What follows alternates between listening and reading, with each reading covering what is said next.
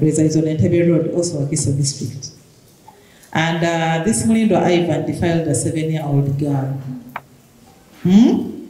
Imagine 7 years. And he was arrested. And because we have created rapport with various structures, the local one council of Reza was quick to call our toll-free line and say, I have this case, how do you intervene? We intervened, moved to the Chief Magistrate's Court that did what we call mentioning of the case and transferring it to the High Court. And in February, Ivan's ruling came through, February 2024, and he's in prison for 15 years. Of course, we wouldn't want to have people in prison. But if you go an extra mile to defile a 7-year-old, and we have laws of this country, then the law will get with you. So Ivan is in prison for 15 years, and this is a case specifically stemming from Wakiso. And there are several other cases that we get that perhaps if you gave me a full day to discuss the cases from Wakiso, we would cry. We have one where the mother has more children, I don't remember the number, but the father of those children has been defiling them every single day. How he would get a basin, and saucepans and place them near their bed where they sleep with the wife. Why? So that the woman does not leave the bed and is not hearing what is happening in another room. So every time the woman would step down, the saucepans would make noise and he would walk away from his children. And he's defiled 3 so far. And this is our district, yes. 3 so far. Your biological children. So I think issues of providing information, you really need to get there. Just imagine, you're in the house, I reached an extent and asked the woman, are you sure you have not denied this man sex? And she says, I will provide. But I don't know how he went to my children. And the children are affected health-wise. Now this man is in prison, and the woman is saying, I cannot even access food because he's the breadwinner. And these are issues that we see in the communities. Related. You cannot talk about life and you forget about food. You cannot talk about health and you don't talk about food. You cannot talk about housing and you forget right to a clean and healthy environment. All rights are interdependent and interrelated. Now, what does it require? And I'm happy majority of the audience here students have learned. What does it require to observe human rights? Ladies and gentlemen, whereas we have the institutional frameworks and the legal, it is the individual. Human rights are respected or violated from homes, from the markets, from offices, from the church, from the mosque, from the environment. And those who respect or violate are human beings. Therefore, what does it require? Mindset change, this aspect here. It begins with you. I want to use the words of a scholar in the human rights-based approach, Urban Johnson. He says, in as far as possible, everybody should have a human rights heart in his or her actions. It is the husband of someone who violates the rights of a wife. It is someone's wife who violates the rights of a husband or the children. Having a family, I know that if I'm not happy, everybody in the family is not happy. I have lived this and I have seen it. If you are a husband and the head of a family and you are always peaceful, there will be peace in the home. When you abuse your wife, she also abuses the children, and the children abuses the maid abuses the dog, and the chain continues. So, protection and promotion of human rights starts with you as an individual. This is very important. Don't wait for the Uganda Human Rights Commission. Don't wait for the Wakiso District Human Rights Committee. Actually, if we did our part to prevent violations from happening, these institutions would have less work to do. They would be there because deviant behavior cannot entirely be eliminated, but at a very, very low magnitude. So I want to urge all of us who are here to be ambassadors in our homes, in our offices, because our actions translate into either respecting or violating human rights. Human rights is lived. It is life we live. It's not theory, it is practical. So if you choose to respect people's rights, society will be peaceful. If you choose to violate people's rights, society will be turbulent. That's why you see some people are posted in offices and the people fight that he or she should not be transferred, while others are rejected. And people raise petitions, whistleblowers say that you are removed. Ask yourself why. The difference is simple. It is your personal conduct that translates into stressing people or making people happy. I'm usually in trainings and I ask people, are you the kind of officer, Madam District Prisons Commander, who your staff would be happy to be with? Or they are now praying that today you are away and they are praying to wish if this meeting would last for 1 week, so that they have some relative relief. I don't want answers. Think about yourself. You are a headmaster of a school. Are you the kind of headmaster the school environment would miss? Or if you are away, everybody is happy? That should tell you whether you respect human rights or you violate them. School students, university students, you are a guild president, you are a chairman of a human rights club, you have some authority. You become a problem to the society. We must change our way of conduct. Protection and promotion of human rights starts with the individual. Everybody should have a human rights act. It is because of we who are duty bearers. You are vice chancellor, you are principal, you are headmaster, you are chief executive officer, because you look after the welfare of other people. What you do translates into respecting or violating the rights of the people. So I thought I should highlight that. The second point, which I did not come prepared to talk about, but because of the students who are here, I should also say Makerere Oye. I was also a student here in 1998 to 2001. Yeah, so I'm back home. I was telling my driver since I left this university, I'd never come to this faculty here, given the fact that it is very far. But I knew that it is a place after Livingstone Hall. Yeah, so, yeah, but I'd never come back here 25 years later.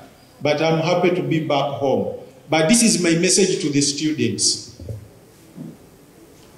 One of the speakers, and I don't know if this was a student, talked about economic rights. University students, I'm telling you, take away the mentality that you want to finish Makerere, IU, UCU, and begin looking for jobs. We are living in changing times.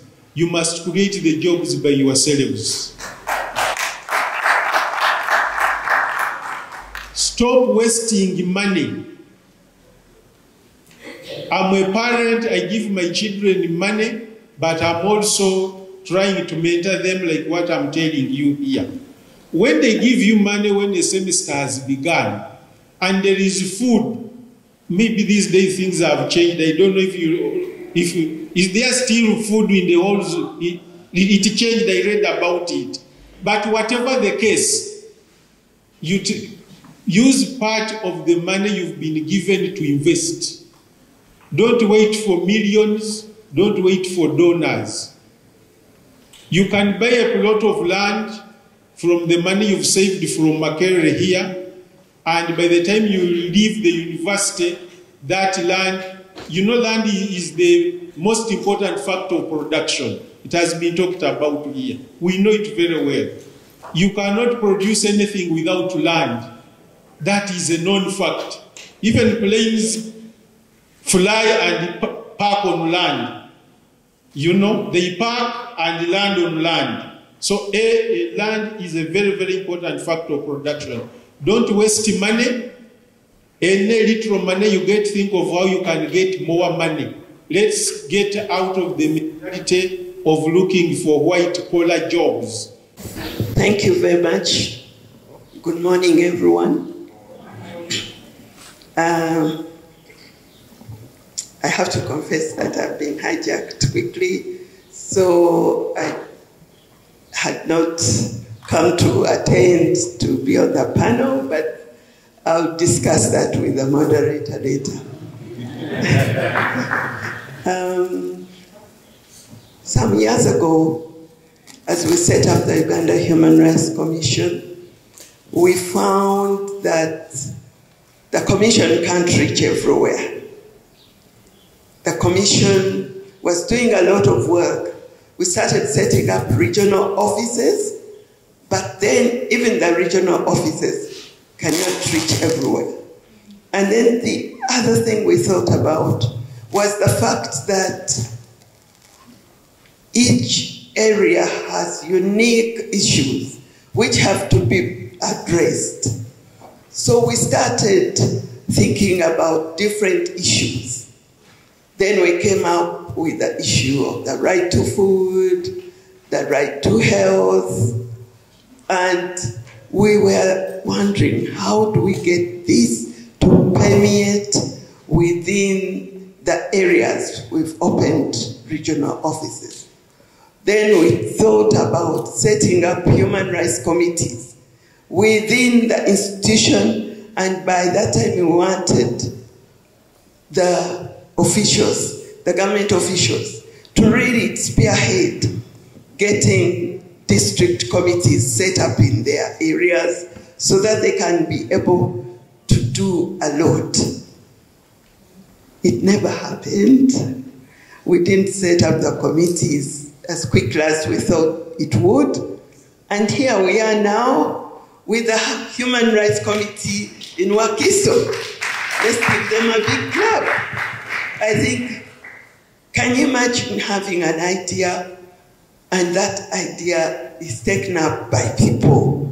So we are very proud. I feel very proud to see the Wakiso Human Rights Committee.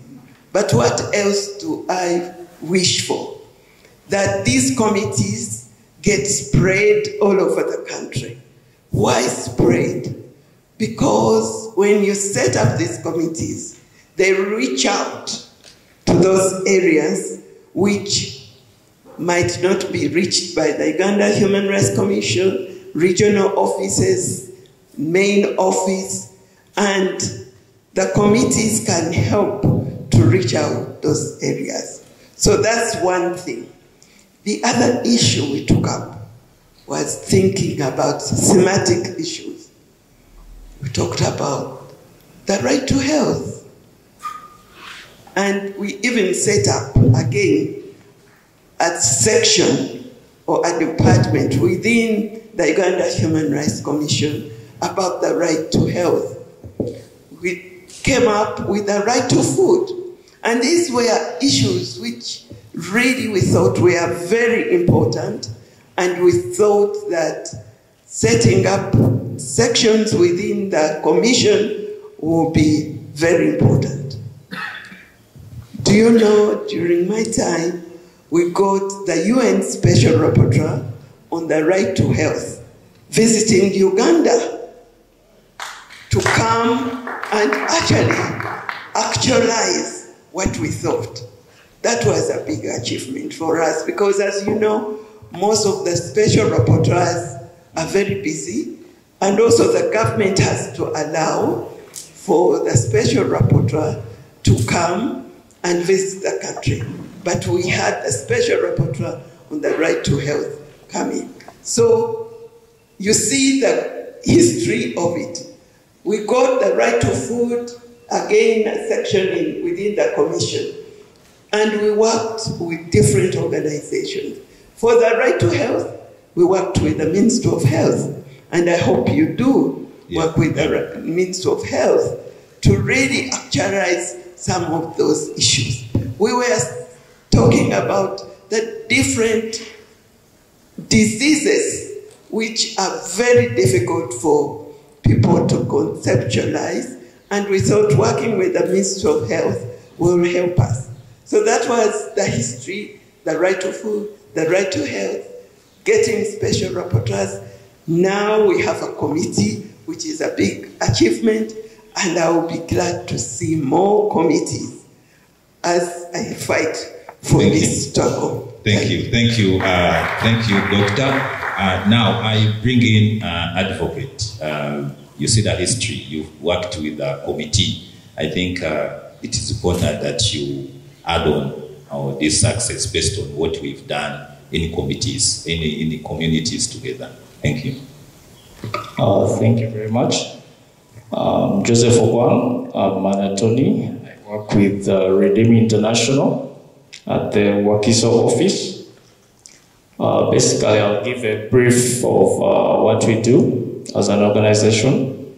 Our mission is to protect widows and orphans from, first of all, violent abuse and also exploitation, especially their land rights.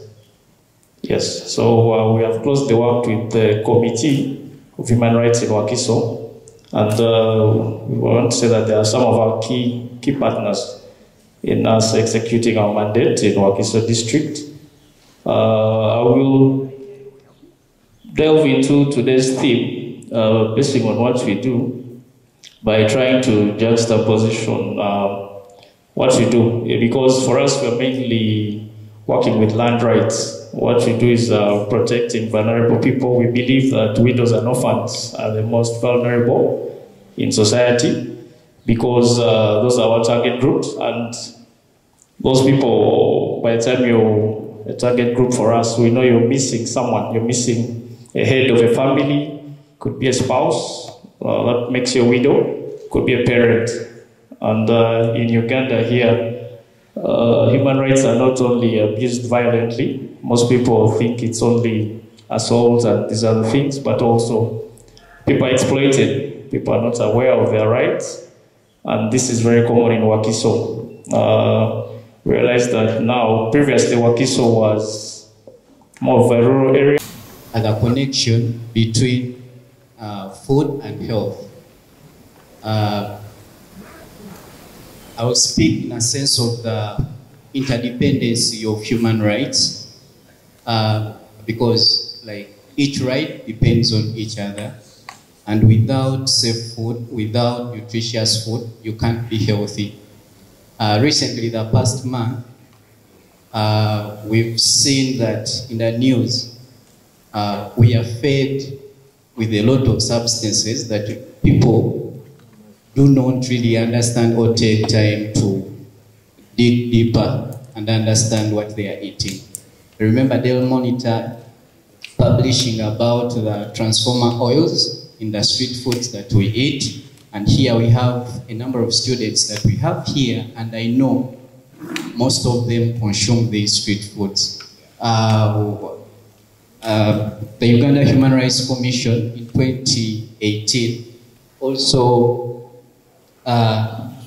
made a report that most of the food we have here is compromised of substances, and it's just because we do not have clear laws or regulations on the food. Whoever has food brings it to the market without any regulations. At the district level, we go to get the licenses to operate, but they do not look into all these issues of the public safety, the safety of the food that these people are going to sell to to the public.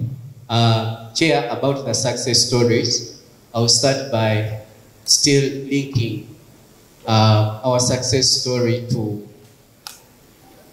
the people of Busi and other fishing areas in Wakiso, because we know part of Wakiso is attached to the lake, and one of the major economic activities within Wakiso, fishing, is inclusive. However, we've had a number of policies and regulations coming up for us, which we call the top-to-bottom policies, where policies are made without consulting the stakeholders, the community members, the people that are affected, ending up denying the people of their sole livelihood source. Recently, we have regulations that are coming up on mokene, and we know how nutritious mokene is and its contribution to the health of the population. So as Beyond Uganda, or as partners, because I know we've not done independently, we've done this work together with the committee and the civil society partners here. We've tried to engage in advocacy to ensure that as these policies are formulated, the communities are engaged. On a series of meetings and workshops with the ministry, we've had to ferry communities from Busi to come and at least have an input in these dialogues. We've empowered the communities to claim for their rights. Recently, we had them inviting the leaders of the district and the members of, and the member of parliament, at least to present to them their plight. And a report was made with an assurance from the member of parliament that at least it will be a basis to discuss all these coming in policies on the fish. Thank you very much. Thank you, Shafiq. I think you bring in good ideas there. And out of that meeting, actually, we had at Busi with a member of parliament. I saw recent the leader of opposition visiting highland places and also specifying the need to implement the aquatic law that was passed. So that advocacy we really appreciate. Thank you. We also bring in Brother Eric. Brother Eric, you've done a lot of work in advocating for the rights of those marginalized groups. And I know you have lessons that you could share. And you're the one who has entirely read this report. And you know, you appreciate it, and you can at least ably discuss it. Can you please tell us some of the things that you think would work better for us based on your experience? Thank you. So greetings, everybody. I am Eric Jackson. I'm a supporter of Roots Africa and with an organization called Black Yield Institute back in the United States. And first I say that reading the report and then hearing the keynote address, and so thank you very much for framing everything, and the governor for sharing some of the national issues. And my first analysis in all of that, reading the report and all, is that the people who are creating these conditions, whether they be elected officials or upper class people, they must have learned how to do it from the same place, because it seems that in the United States of America, at least where I'm from, we have some of the same kind of issues. And so I don't know where people are learning how to govern or learning how to deal with people, but it sounds like it's coming from the same place. And so for us, our approach to human rights back home, addressing food and land issues, is related to when we think about social determinants of health, right, or those drivers of health. One of the key pieces that we think are important, which was brought in our last panelist point, Javi, said about making sure that the people's voices are in the conversation about policy, to include legislation, technical assistance, and so much more,